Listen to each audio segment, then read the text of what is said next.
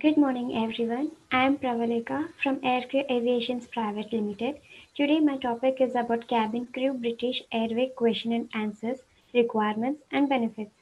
And the contents that I'm going to share today is the meaning of it, requirements, benefits, question and answers. This is the British Airways.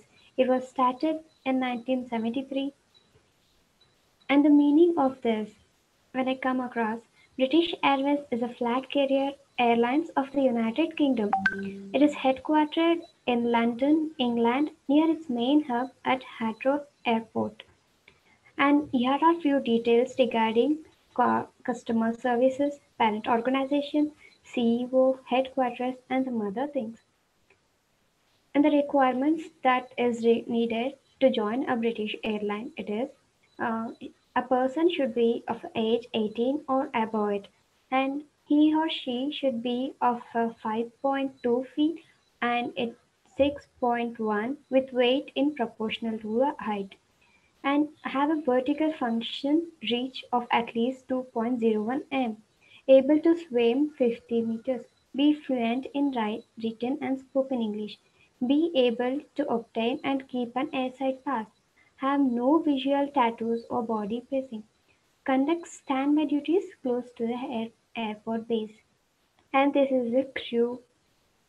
And the benefits that you're gonna get in British Airways are annual leave starts at 30 days per year, raising to 34 days per year. Preference paiding, but nothing is guaranteed, and you will always have to do both long and short haul as it is in your contract. Unlimited discounted airfares for your friends and family. Life insurance, contributory company pension scheme, subsidized staff restaurants. And when I come across the benefits, some more the benefits are like secure car parking close to Terminal 5, free airport parking at Heathrow whilst on holidays, discounts at selected car hike, bonuses, awards on performance, and commission for in-flight retail sales. And the question and answers regarding the British Airlines are: what do you know about our airlines?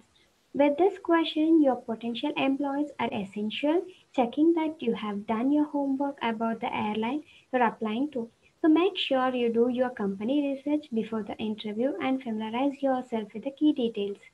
It's also a good idea to mention any positive aspects of the company that you have noticed to external industries websites, news, or magazine articles. And the next question goes like, why do you want to work for our airline?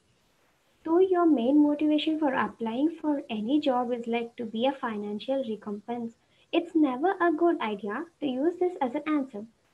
Of course, there's no harm in talking about how it will allow you to travel and see the world. But remember that this is a perk that every airline offers. And the next question is, where do you see yourself in 5 years? This is a common question in many interviews.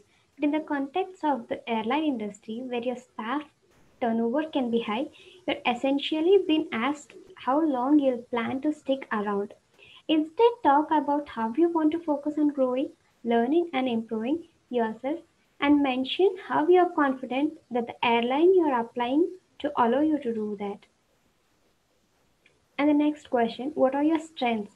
To answer this question, you need to first understand the key skills and personalities traits that airlines are looking for. You then need to apply this to your answer. For instance, air hosts and hostesses deals with hundreds of passengers a day, each with their own needs, demands, and cultural background. The trick is to select the qualifiers that best describes you and then align them with what your interviewer is looking for. The next question is, do you prefer working alone or as a part of a team? In the context of a cabin crew interview, the answer to this particular interview question should be pretty obvious. Airlines are looking exclusively for persons who work well in a team as the success of their entire customer operations. Don't completely play down your ability to work independently. Though airlines want their staff to be capable of thinking on their feet and not just relying on instructions from others.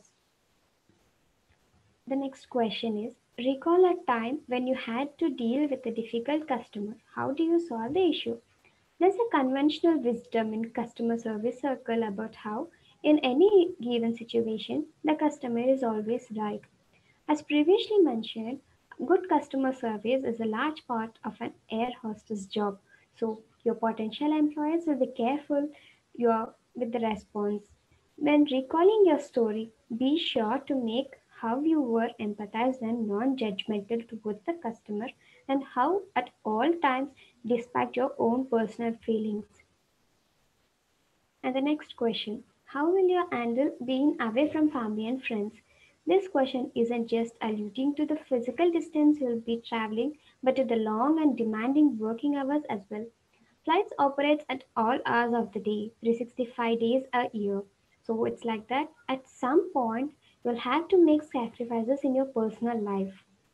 You could also mention that rather than focusing on being away from family and friends, you see it as an opportunity to make new ones all while experiencing new cultures and learning new things.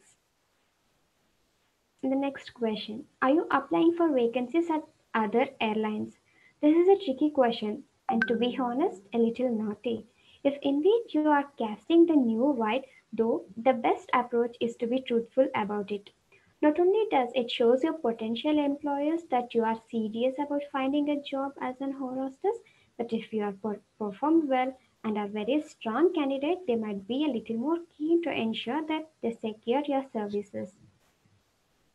And the next question, how do you feel about going to work each day at British Airlines? The answer is like, I enjoy working for me as a cabin crew. Every day is different and unique. Constantly meeting new crews, which is different, refreshing, and exciting. Interesting environments and lot of areas for career progression. The next question, describe the working culture at British Airways. Answer is low morale, unpathetic attitude towards any passenger needing any help, management almost non existent. The next question, how often do raises occur at British Airways? Raises occur based on performance. So, if you are based as a cabin crew, you work towards different levels which entitle you the more pay benefits. The next question, do you have to have a manual or automatic license to be a baggage handler with British Airways? And the answer is no. Just trading at airport. What advice would you give the CEO of British Airways about how to improve it? I would inform British Airways CEO to improve the way employees aren't getting recognized for the hard work and the services to the company. After years of many employees are not been noticed to their long works and hard works. The next question is, how are the working hours at British Airways? It is of part-time only. And the next, how much does British Airways customer service pay in Philadelphia? I believe it starts out at minimum and goes to 25.0 per hour. Is British Airways hiring new workers during the COVID-19 breakdown? No, there is a hiring freeze. And this is the tickets that a British Airways we are gonna get and a boarding pass. And thank you.